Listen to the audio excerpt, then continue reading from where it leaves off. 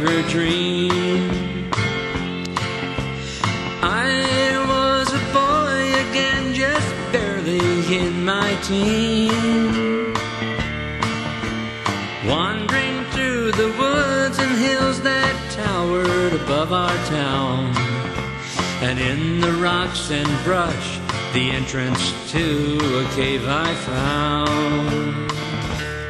Then, like most any young boy would, I crawled into the cave,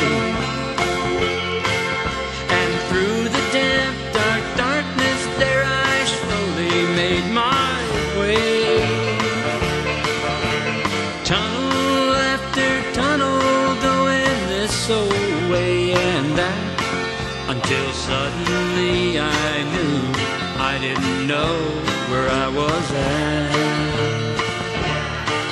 I tried to find a way out, but it seemed to be in vain.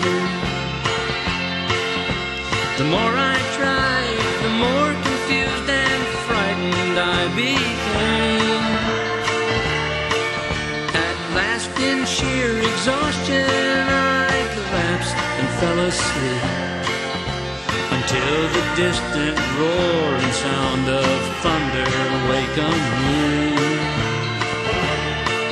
The thunder boomed, the earth it shook, I trembled in my fear,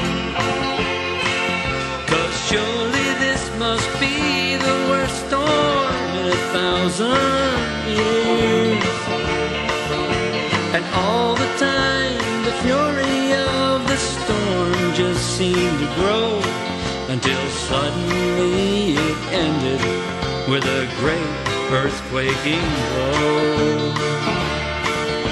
I then began to crawl around, and what a stroke of luck!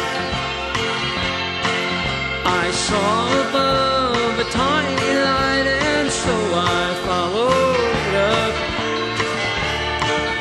and soon I crawled from out of what I thought had been my grave.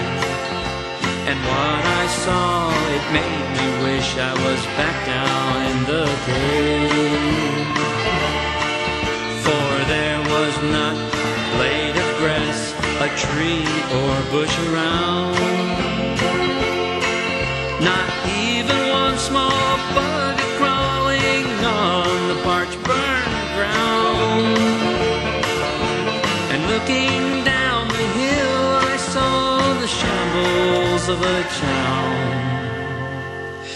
where people used to live before the bomb came down.